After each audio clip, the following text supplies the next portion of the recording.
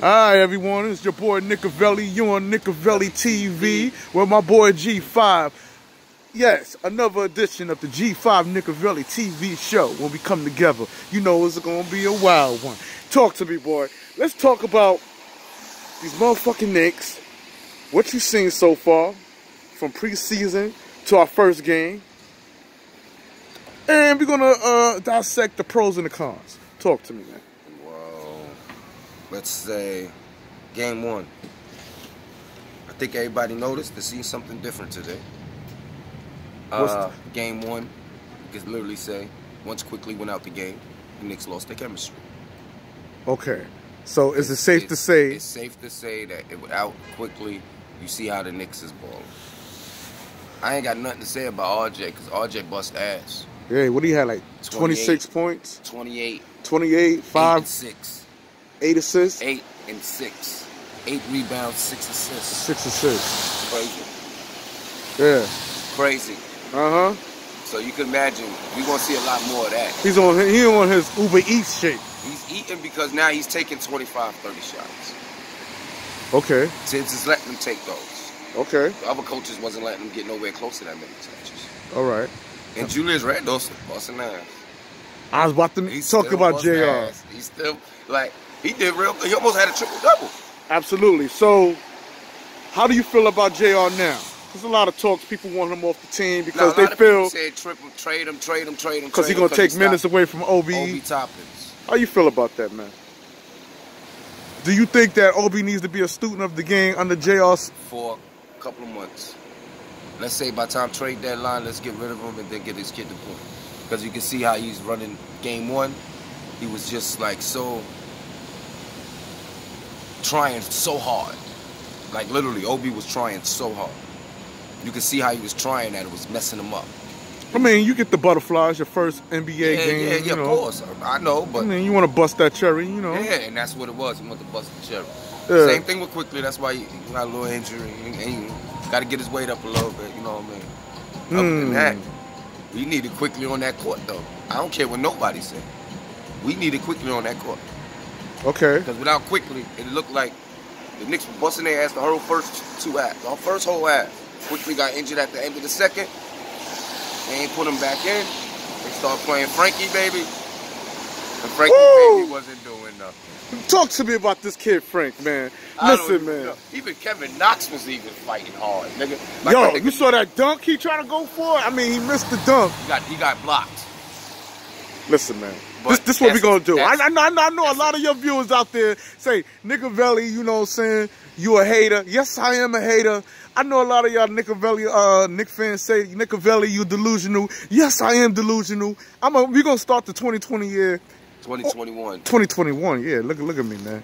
I'm still a step behind. But when it comes to my Knicks, man, I say shit to big them up, whether it's true or not. And a lot of y'all need to practice that shit. Because a lot of y'all going around talking about the Knicks suck, and y'all planting this fucking doomsday forest in the city. I'm not on that type of time, man. So you can't ask me a fucking question like, do I think the Knicks gonna go to the fucking finals? My answer's gonna be hells yeah. And then when it happens, y'all can suck me off and be like, oh, Nick, you predict. Nah, I just have faith. That's what it's called. But proceed. Proceed. And by the way, chill out with that Nicky shit. Go ahead, man. What you got to say, man? My boy. They like it. They like it. Nah, I'm just fucking with you, man. They love it. They love it. All right, man. They love it. All right, Gigi. All right, Gigi. All right. All right. Gigi, baby. All right, if you can be Gigi, I can be Nicky. All right. The Nicky Gigi show. All right, the Nicky and the Gigi show. Crazy. All right, that's what it is, man. Only on KNIKAVELI TV. All right. Ooh, see? Tell me how y'all like that. Okay, but let's get back on one with my boy Frank Ntilikina, man. Man, there's nothing to say. Get rid of that kid, man. Get rid of him. You know what? Someone in the comments said, you got the nerve to talk about Frank Ntilikina. Yeah, I know. When Alfred Payton had the majority of the minutes and he did nothing. Alfred Payton wasn't that spectacular either. Talk to me about Alfred Payton. But Alfred Payton was... He wasn't Quickly. He ain't have no IQ. Now you answering my question. Talk to me. It's okay. You answered it for me. He's not the IQ. Case closed. IQ is... That kid is going to be a star. If we don't see it, and I know the Knicks see it, Because everybody in the NBA see the shit. The nigga nickname is already IQ.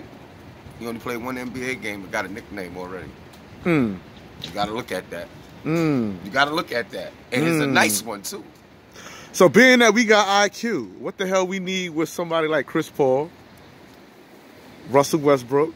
Is the kid that nice that we could forget about? Yeah. Forget that. Do it sound even silly to even for the fact that we was trying to go that route? No, we assume us fans, we want the greatest, we want the best, because we want to bring people to us. So I can understand why everybody say, oh yeah, why we didn't sign this one, why you didn't got this one. But let me tell y'all, Lonzo Ball might end up at New York Knicks. Talk to me. Now we jumping the ship. No, it ain't jumping ship. Because Lonzo Ball might not stay in Golden State. Okay. He might not stay there. I don't even think he fits in it. All right. When you have someone like Quickly, and let's say Alonzo Ball was to come to New York, would he be a second unit? Would you start him over Quickly if he was to come to the Knicks? If I was the coach, he would have to earn his minutes. Well, that's how Thibs is rocking anyway. So, if he earned it, let him have it. That means the other guards ain't working hard enough than what he's working. And we have to put the one that works the hardest, because you're going to get the best production from the most hardest working guy. That's just how that goes. So, I say, yeah, fuck that. Let's take that nigga, get rid of Officer Frankie. Even Dennis Smith Jr.? Even him. Get rid of him? Too. Fuck it. You got a nice... I like the 5 that I said.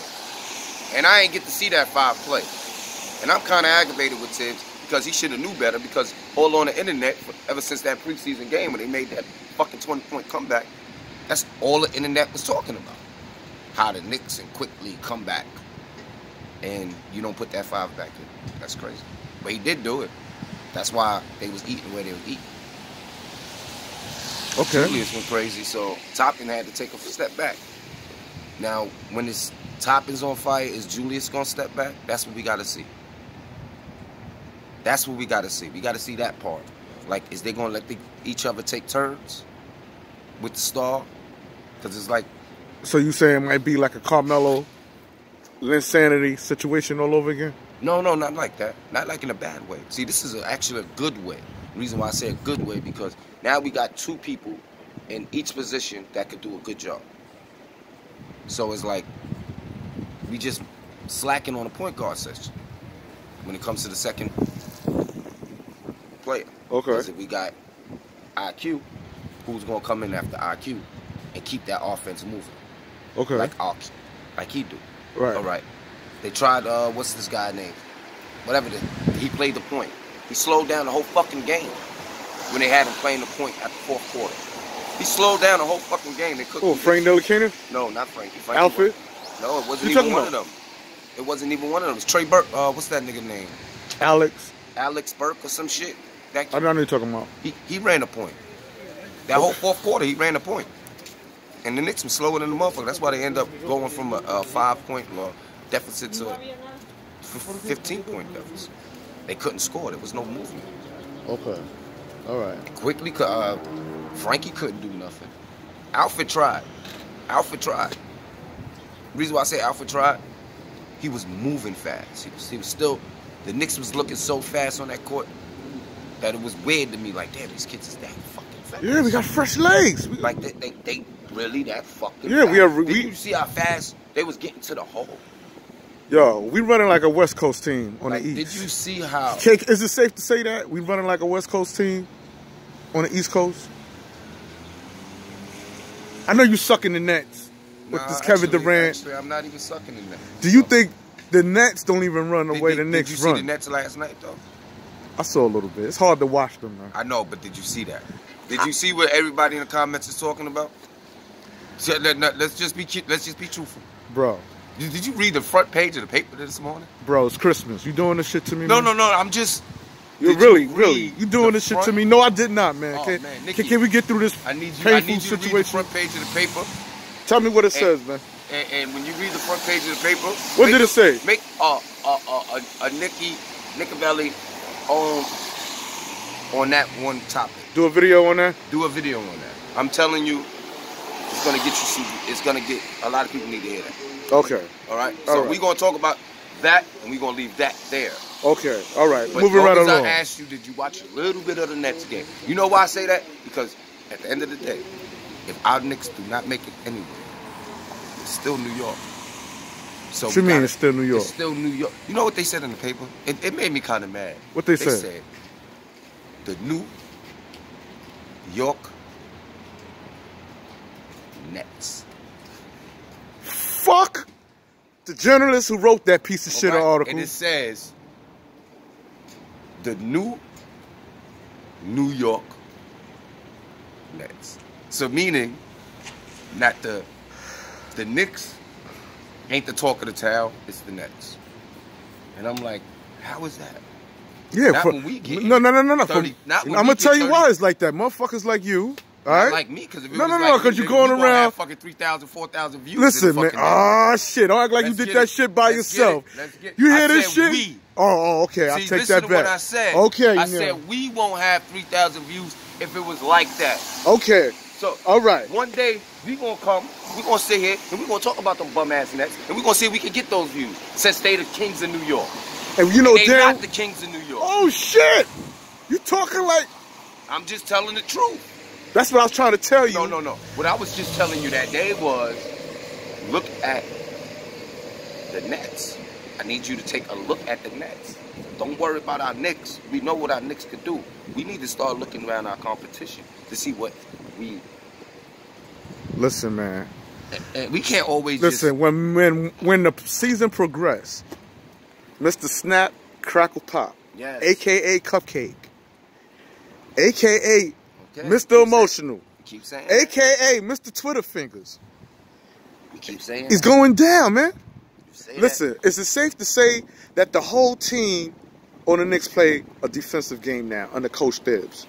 Yeah. All right. Well, let's hold that thought. Now, wait, don't say nothing. Listen, man, the camera's on you, bro. I'm asking you the question. Is the reason why I'm asking you this question, man. If everybody on the Knicks play defense, and we come against the Nets, right? Okay. And Cupcake got to guard somebody. Okay. Or he got the ball. Okay. And we DN him. And our defense is impeccable right now. Who's guarding him? I don't give a fuck who's guarding him. Everybody play defense, which is the reason why I understand why we still holding on to Frank. Because Frank should no longer be the motherfucking highlight of discussion when we talk about a defensive player. Coach Tibbs got everybody playing defense now. So Frank is not doing nothing spectacular. Now, moving right along. If we got somebody playing defense. Time out. Wait. Whistle. Technical foul. Yeah. Or Nick. Yeah. You know why is it a technical foul? Talk to me. Foul, people. Talk to me. This is the first time I ever heard KNIKAVELI talk about Frankie Ntilikina saying he needs to go. Everything is, yo, we need Frankie. Man, are you nuts? That's what you was always saying. Are you nuts? Now you saying it. Are you nuts? Now. When you read the comments, everybody gonna let you know that you are nutty. No, they gonna tell me. Nah, because I never liked the Frank. Everybody know this. You always talk about Officer Frankie. Yeah, but I said Officer Frankie meaning that he's good for defense and nothing else. He's good for locking people down. That was nothing. That's Officer Frankie. Yeah, that's Officer Frankie. But like now we got a whole bunch of officers. We got a goddamn precinct on the goddamn team. Everybody got handcuffs. What is this man going to do that's going to stand out as a point guard? Because Coach Tibbs is letting it be known, Frank, you're not that special anymore concerning the playing defense. He still loves Everybody on the Knicks play defense. Let's talk about my boy Mitchell Robinson, man. My boy Mitch. I felt the refs was a little bit hard on him. He didn't get foul trouble that scene. Yeah. No, but I've seen a couple of fouls that he shouldn't have got caught for fouls. And there was a couple fouls they gave him that he didn't get. Yeah, that's what I'm saying. There was a couple of them that literally that was a fouling. But this time he's learning way more. He's using his hands more and less of his body. Well, more of his body, less of his hands, should I say. Yeah. because he wasn't in foul trouble this game. Okay. Well, and the first, actually, Julius was the one in foul trouble. But listen, let me get to my thought before I miss it.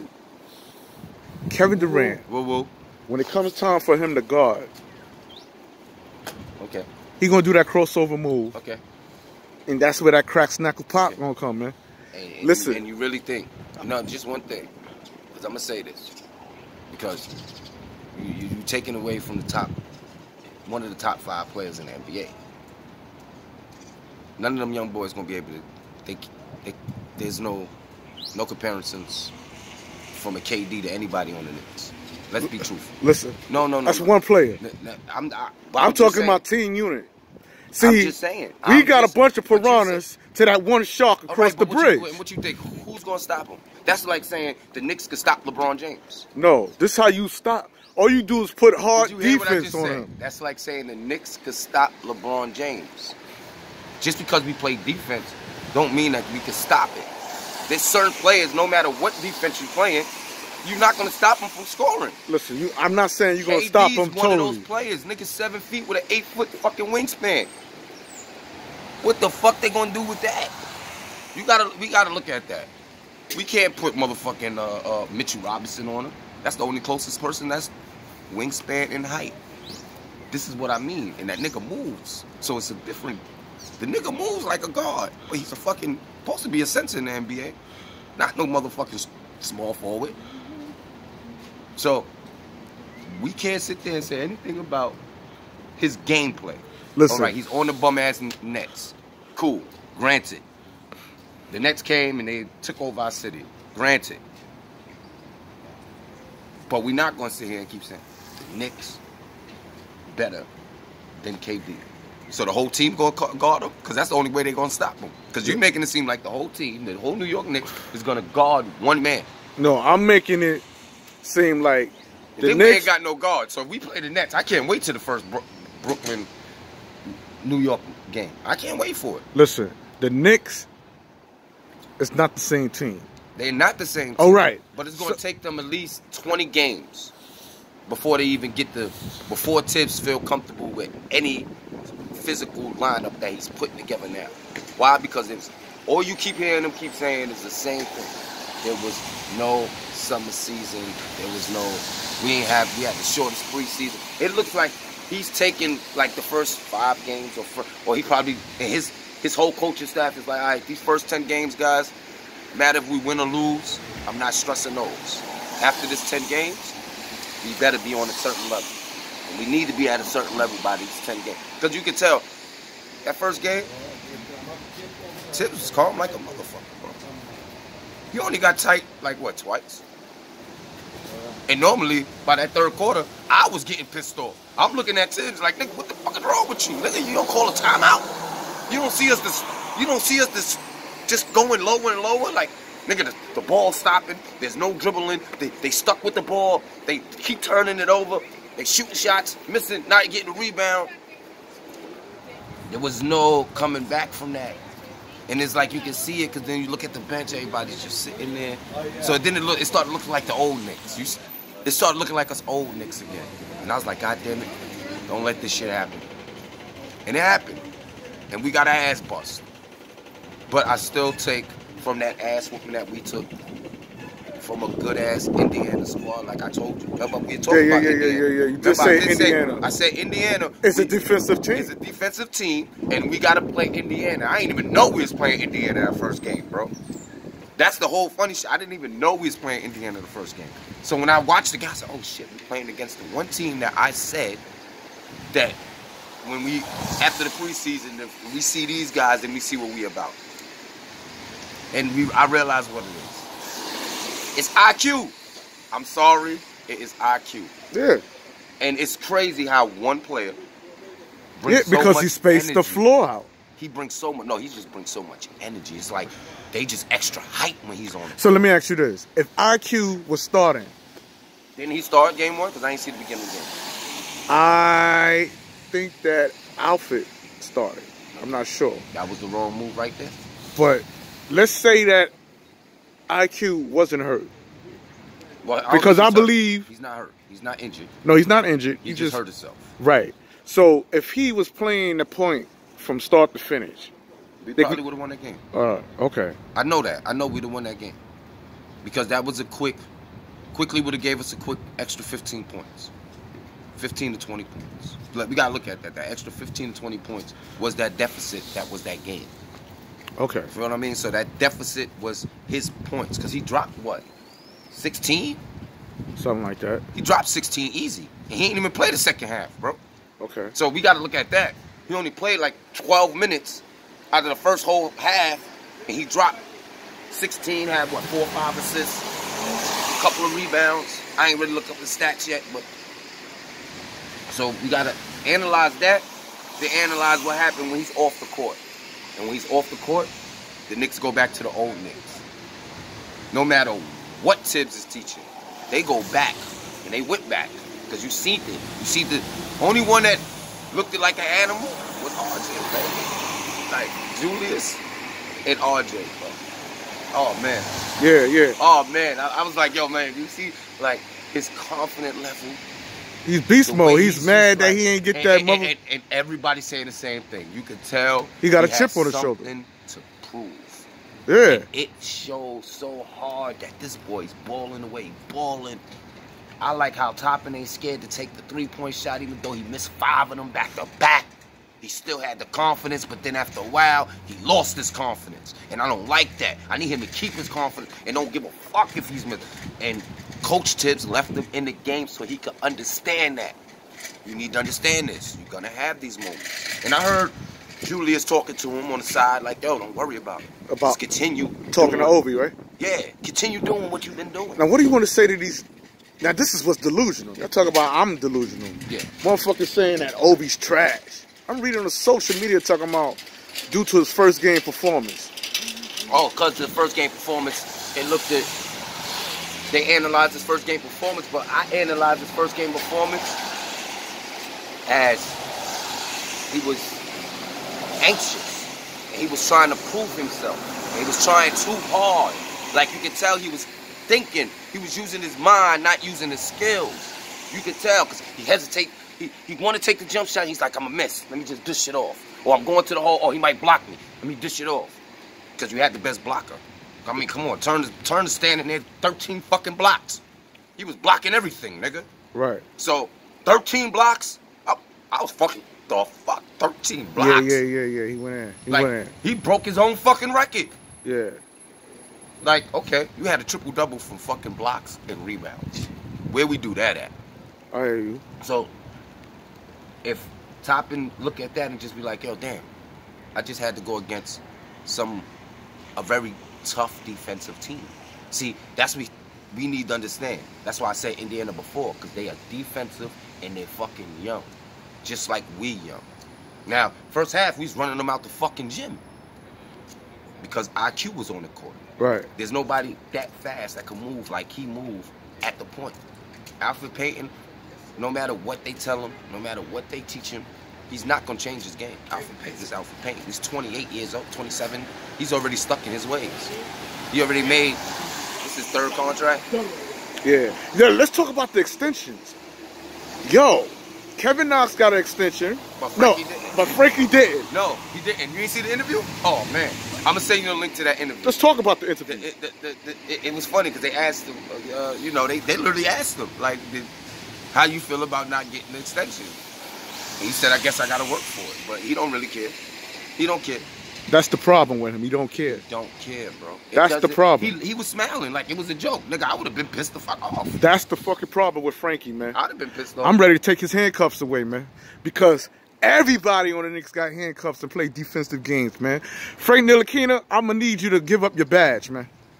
Straight up. I can't even call him Officer Frankie no more. No more spilled milk for Frankie. I can't even call him That's Officer Frankie no right more, man. That? Yeah. It's cold coffee. And with that being said, it's your boy KNIKAVELI. It's your boy G5. We off this. Subscribe. Hit them like buttons. Send that out to all your friends like y'all did the last time. And peace. We love y'all. We out. Hit that like. Hit that subscribe button, people.